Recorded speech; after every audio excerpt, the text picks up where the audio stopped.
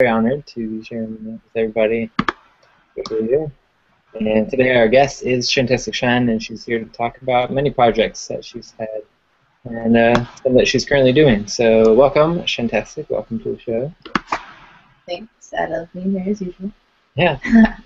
We're here to talk about Paint the States. I am. I'm really excited about the project I'm working on. Currently, I have about 50 paintings. I have a couple that I'm working on and I'm changing up a little bit, but they have been hanging around my house or packed away in storage for gallery shows. And it's just, there's some of them I've had for a while, and I'm just ready to give them to new homes. And I thought it would be an amazing idea to not just try to sell them to people, but get one in every single state so that there's a little piece of me everywhere I go. And I'm just really excited to get that project kicked off. And so you do have a few states that you currently have at the moment? Yes. I need to grab my list. I meant to grab it. I know I have Ohio taken care of, and West Virginia, New York, Washington, I believe Oregon is now covered, as well as Virginia and Alabama. But I need a lot of like the lower south and just the west coast, so that would be awesome. I can help with Texas. What was that, Ashton? I can help with Texas. There we go. We got Texas. All right. So let's talk a little bit about what inspired this project to occur. Why do you want to get a painting in each state? Well, I think it's really important for artists that are really just starting to try to get their name out there. And I wanted to just spread out as much as possible, and to be able to get a painting in every state, then literally anywhere I go when I cross the country or just travel in general, I'd be able to say, oh, I have a piece of art there. And at first I was just going to start dropping paintings off places, but I'm kind of excited to see where they end up. And by not necessarily charging people and just looking for donations, then it gives everybody a chance that wants one, a chance to receive a piece of art. And just, if they don't want it, then they can trade it with somebody, or you can find a new home. But that's putting the energy out there so that the piece finds its true owner, and it just has a chance to flow with the energy and create a beacon of art wherever it goes. I'm excited that it's going to be like almost like a connect the dots thing too, because I'm keeping a map so I can mark off where in the state the projects are going. And see, you do have a Kickstarter that you have started. It's actually an Indiegogo, and the link is on my website. So if you're interested in donating towards it, it's basically just covering shipping. Doesn't really go towards the materials because it's going to mostly just cover shipping costs. And I just want people to keep in mind that artists, especially a lot of them were done when I was going through art school. And art school, not only do you pay for the schooling, but you have to pay for all your materials and just all your promotion and a chance to make a portfolio and everything. It costs a lot of money, and to be able to just put my heart out there and want to practically give it away, just the shipping coverage helps so much towards getting my name out there. And your name is? Shannon, or Shantastic Shannon. And I don't believe we did get to ask you this question, the first podcast that we had with you, but I would like to ask it to you now. Who are you, where do you come from, and what's your purpose here on Earth? Well, my name, like I said, is Shannon, and I go by Shantastic Shine, which was a nickname kind of given to me by a lot of friends and soul family. And it was just Shantastic for a while, and it kind of sounded a little silly, and it still kind of does to some people, but the shine part came because I really liked making things glow and light up, and not really a fan of the darkness. So being able to shine things up for people really brightens my day as well. My purpose, I think, is to motivate others as well as myself to just really go for your dreams rather than talk about them. And when people tell me, oh, I want to do something, I try to be one of the first people to be like, yeah, do it. Why are you just talking about it? Because motivation is key, and having someone that backs up your dreams, even if they're silly to someone else, is important to everybody. And that's something I look for in friends and loved ones. Mm-hmm. And so you do a lot of paintings. Is there, excuse me, any of that that you had that you wanted to share? I can screen share your profile or any of your pictures if you had any ones that you wanted me to do that for. Let's see. I did just upload some pictures.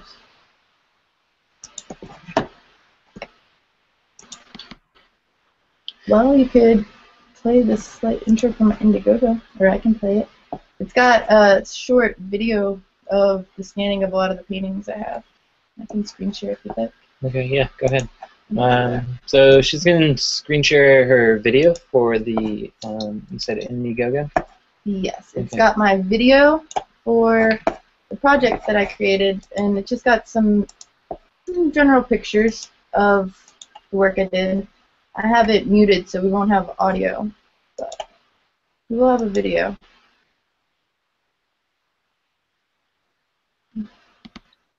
And these are just some of the paintings that I generally created throughout high school and college. And when I first started my Shantastic Shine Creations Collective, I did some of them live. A lot of them that I did live was live at Sunshine Daydream. And some of them are multi-pieces. Now, as you can see, they're just all different sizes, and some of them are more than just paint. There's some wax art in there and some spray paint art, and just all different kinds of just techniques that I really wanted to share. Yeah, if you listen to the whole video, I give another description of pretty much what I was doing with the project and how I want to share it. And let's see here if I can get a little bit more video of the artwork. Yeah. And this is a project that I've actually already started. The Indiegogo is in effect, and you can donate to it as little as $1, and that will help ship some of the smaller ones. And if you don't want a painting or you just don't have a way to carry it, because I know a lot of people are travelers, I can ship the painting to somebody else in your honor, or I can just use the money to ship to the rest of the people that are claiming different states up. And like I said, you can also trade. The other thing behind this project is you don't necessarily get to choose which painting unless you have a strong desire for one that you absolutely feel is calling for you. And then you can message me or email me and take a choice of what you want. But pretty much what I'm doing is I'm kind of blindly sending them to the person that I feel really needs them or wants them. And I just kind of take a feeling for it. And if you don't necessarily want that one, what I'm going to work on is creating a chat or a forum on my shantasticshine.com where you can trade the painting with other people who may have got a painting of mine that they don't want as well. That way you have the chance of getting another piece that you saw. And so do you want to talk a little bit about why you started painting or why you are still painting, maybe what inspires you to paint? Yeah, I actually started painting when I was younger, and I love drawing, but sometimes I can't get the perspectives just the way I want to. And for people who haven't taken a chance to paint because they think they can't draw, painting is a completely different medium, and it's a different feeling. When you put a paintbrush in your hand, it's just, it pretty much flows itself. And to be able to play with the different colors and learn how the colors blend together, it really kind of shows you a new world around you, because then you see how light is affecting what you see in reality. So painting is just pretty much creating a reality on a canvas, and I just love creating things. Yeah. And so as you can see, we have the owl painting that you did over here. Do you want to talk a little bit about what inspired this painting here? I really like owls. I believe they're one of my totems and spirit animals. They're very wise, and my name actually means little wise one. And when I think of wise, I think of wise old owls. So I just kind of put some color into it. I went through a really colorful rainbowy phase where, as you can see, most of those paintings are really super colorful. And the owl actually was one of the first ones claimed, but it glows in the dark, and so do most of the other ones. So by using the brighter colors in the painting, when it glows in the dark, it gives it more of a neon-y feel, or just like a really good vibration for your eyes, and keeps them active and interested in what else is happening. Beautiful. And is that Jerry over to the right there? Yes, that was a Jerry Garcia one, inspired from an interesting trip to Sunshine Daydream. Yeah, so has Jerry Garcia played a significant role in your art? I'd say that he did it in a sense. When I first got introduced to the festival scene, I was strongly influenced by the Grateful Dead family and the crew, and just the whole background to it. There was a lot of like older heads, was what they called themselves, and they really like had what I wanted from the festival. They had the stories and the love and just the background that was more about finding true peace rather than the party. And when I go to a festival, I really look for like finding more people that are about that lifestyle of the art and the music, not necessarily the party aspect. And when you listen to a lot of the Grateful Dead music, it tries to inspire more insightful thinking. And so to me personally, he had a bigger role, but I think it's a bigger role than what he has in most of the quote-unquote Grateful Dead family kids' lives these days, where they're more interested in partying. And I just hope to see more of our generation get into the art and music. Beautiful. And another thing, I noticed a lot of trees in your painting. What inspires these trees, and what do they mean to you? Trees was really a way to help me grow. I went through like a painting growth spurt, so to say, where I just wanted to play with as many colors as I could, but have kind of a consistent subject, almost make a series. And I was playing with multiple canvases and trying to grow my different methods. And trees were just something that's obviously been like a staple in most of our lives, because at least I'm surrounded by trees. And just they never have to be the same, and they never have to be a certain way, because I've seen trees look like almost everything. So being able to paint trees, it just gives you that free expression to really just let the paintbrush flow where it wants to go. And that gave me a lesson in that, because I used to try to plan things out too much and get really frustrated when they didn't turn out. Why do you think we as humans get frustrated when our expectations don't turn out? I think it's one of those ego feelings where frustration is just almost expected in this reality, because well, I know I've explained this theory to you, so I might as well just go with it. I think that kind of we're sent here in a way that this is almost a version of, not necessarily hell, but hell-like experiences that we go through to learn the lessons that the higher creator wants us to learn. So when we're down here going through those lessons, it's just a common feeling of frustration that the collective consciousness is built, because we don't necessarily want to go through these events. We just want to live that peaceful earthly life that we all are striving for, but we don't realize for a long time, and some of us may never, that we're really here to learn those lessons and be frustrated, so that when we do move on to a higher realm, that pure joy is fully able to be accepted, because we've learned all of the frustrating things here. Yes. So this is the Project Bring Me Life podcast. We're here with Shantastic Shine, and she's doing a project she calls Paint the States, where she is sending one of her paintings to each state in the United States. And you said eventually you're going to go worldwide? I would love to take it international and be able to get one in every country. I kind of just went with the Paint the States title because it kind of rang, and it was something that I bounced around in my head for a while. So I figured if I could get at least 50 of them out there, then by the end of next year maybe I could go with 50 more countries rather than states.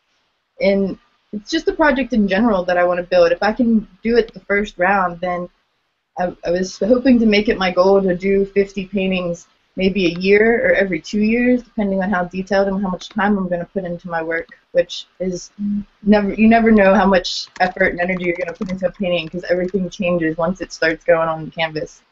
And generally, if I could do 10 rounds of it, I'd feel blessed, and then I could just start pretty much donating my paintings and keeping prints to trade or to, I guess, sell for more materials. But it's a project I'd really like to keep going and grow as much as possible. And so I wanted to talk a little bit more about why it was important for each person in one of the each states. That means I know we talked a little bit about it, and something along the lines of each person will have that little fractal of inspiration or something like that. Do you understand where I'm coming from? Yeah, I really think, I don't know, I don't necessarily want to sound power hungry in it, but I think it's a power thing. Like, once you put those little beacons of energy out there, then it's like a spark for someone to talk about it. And I just feel so happy and energized. I mean, I think anybody does when they're an artist and someone talks about their work, and it gives you a smile, and then it motivates you to compliment other artists on their work. So if there's a painting of mine in every state, that's someone's home that it's going to be in, and I feel blessed to know that someone might walk through it one day and be like, hey, that's a really awesome painting, where'd you get that? And then that person's like, oh yeah, I got it from this project that Shantastic started. And then maybe more people will start painting the states, and we'll have a whole revolution of painting the states, and everybody will want to do that. And I generally don't mind if people borrow the idea, because I probably am not the first person to do it, and I think it's just a good idea to get your name out there and everywhere and anywhere. Yeah, indeed. So we do have time for a few more questions, and the next question that I have for you is, I'm not sure if you said it or not, but when did you start painting? I think I've always been painting. I used to get in trouble because my grandma would paint all the time, and she would use she'd use a paint called oil paint, and it's kind of a paint that almost feels like it never dries. And she was painting a portrait of, I think, a duck or some bird, and I just decided I was going to stick my fingers all in it. And before she could stop me, I had it all over the place. And there's a lot of artists might know, like I said, oil paint never dries. So I had sticky oil fingers for days, and my clothes were ruined, and there were spots on the wall. And after that, she just started giving me paper, and I just painted from probably as young as I could. When I really, really started getting into it and wanting to do it as my project in life, it was probably like junior year. I decided that it was a thing.